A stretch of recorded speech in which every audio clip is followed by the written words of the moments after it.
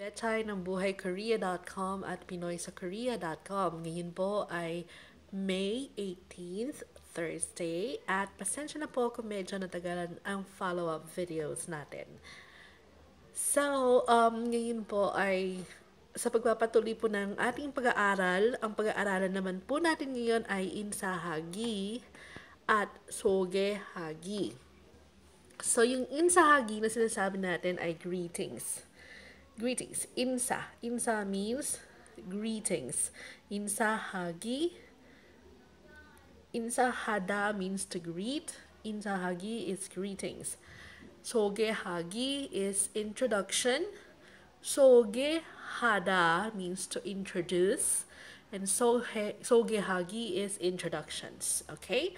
So, ang grammar po natin ay gaya ng previous lesson ay i-eyo at yeyo at un and nun markers. Okay? So, yung i-eyo, ito ay tinatawag nating be verb or momo, ida, or to be. Yeyo, pareho sila. Pero ang difference nito, gaya ng sabi natin sa previous lesson, ang i-eyo, ginagamit natin pag merong patim or final consonant yung previous word, yung previous syllable. Ang yeyo, ginagamit natin pag walang final consonant yung previous syllable. Okay? So, yung un at nun marker, ito yung pag-e-emphasize sa subject.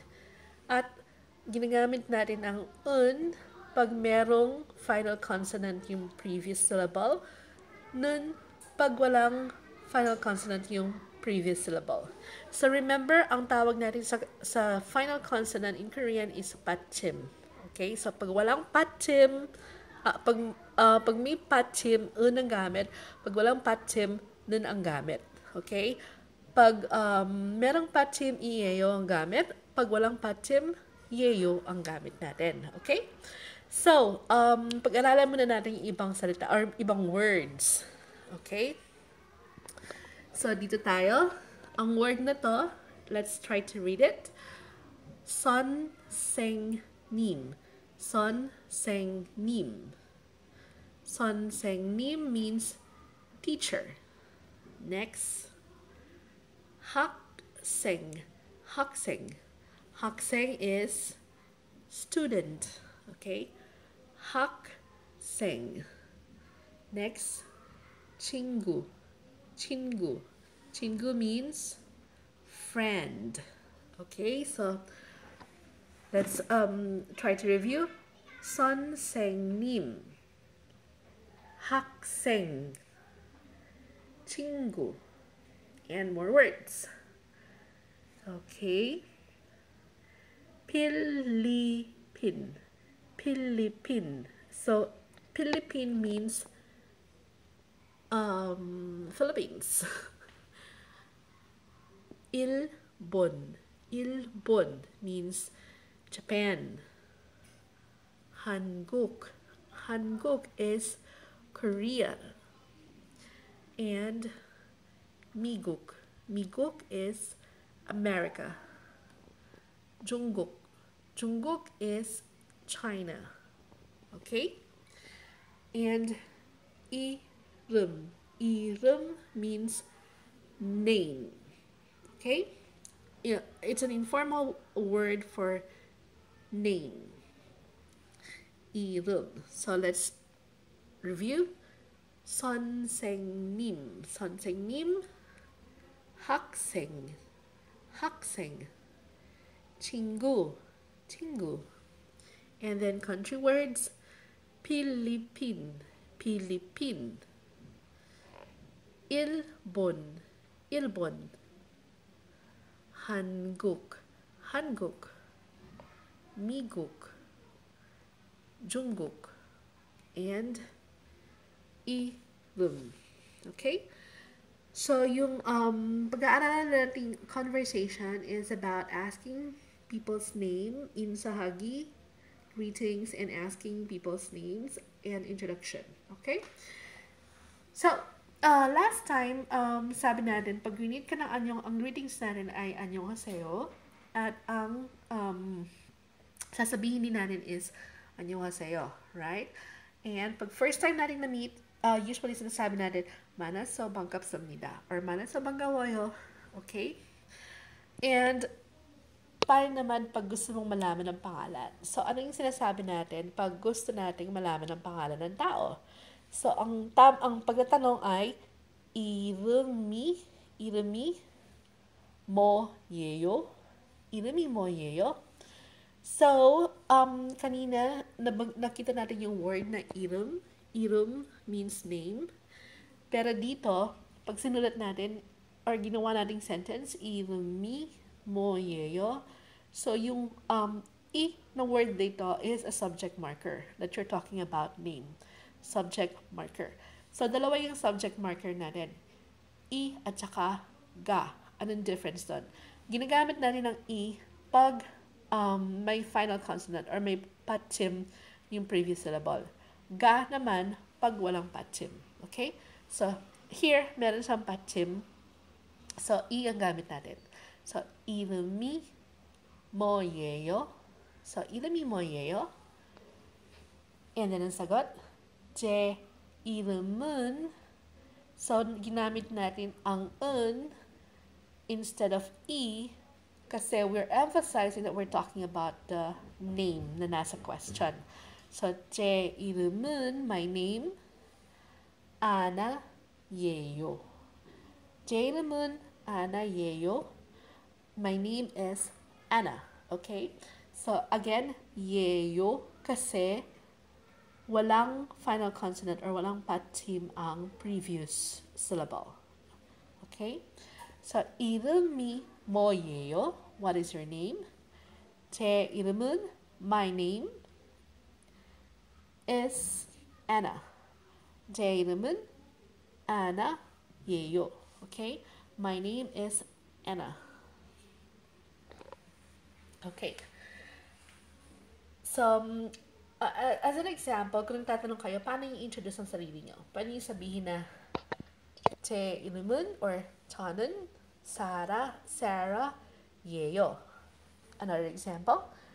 제 이름은 Sarah예요. Okay? Or 저는 Sarah예요. 저는 I'm emphasizing myself. 저는 필리핀 사람이에요. Okay? 필리핀 사람. So when you say 사람, tao, person. I am a Filipino. 필리핀 사람이에요. So, gaya na sabi natin, i-eyo kasi may final consonant ang previous syllable or may patchim ang previous syllable.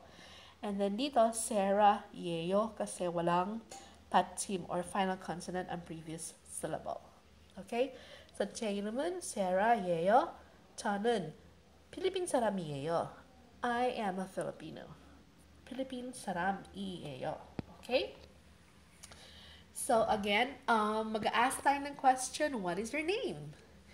이름이 뭐예요? 이름이 뭐예요? 제 이름은 Anna예요. Okay? 제 이름은 Anna예요. 제 이름은 Sarah예요. Okay? So, 이름이 뭐예요? 뭐 means what. So, what is your name? Or what is your name? 이름이 뭐예요? 제 이름은 아나예요. Okay? So, other questions, sinulat ko dito is 어디에서 왔어요?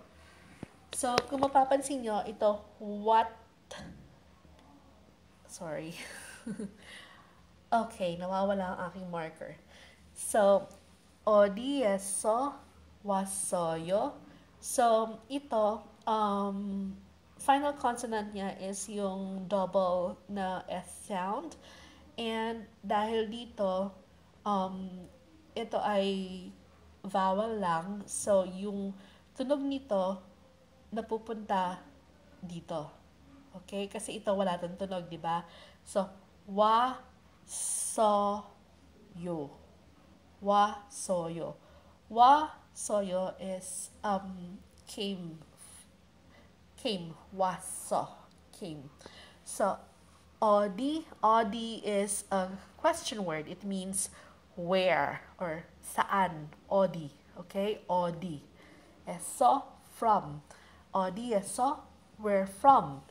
Wasoyo, came from or came. Odi, eso, wasoyo. Okay, so odi, eso, wasoyo. Where are you from? In whole sentence, it's where are you from? Okay, where are you from? 어디에서 왔어요? Or where did you come from? Okay, where did you come from? Or 어디에서 왔어요? Where are you from? Okay. 어디에, 어디에. It's like 어디 again is where. E is at, means at. So, yung odi na word or yung where, usually may suffix, ginagamitan siya ng e at saka eso. Odi, eso, odi, e.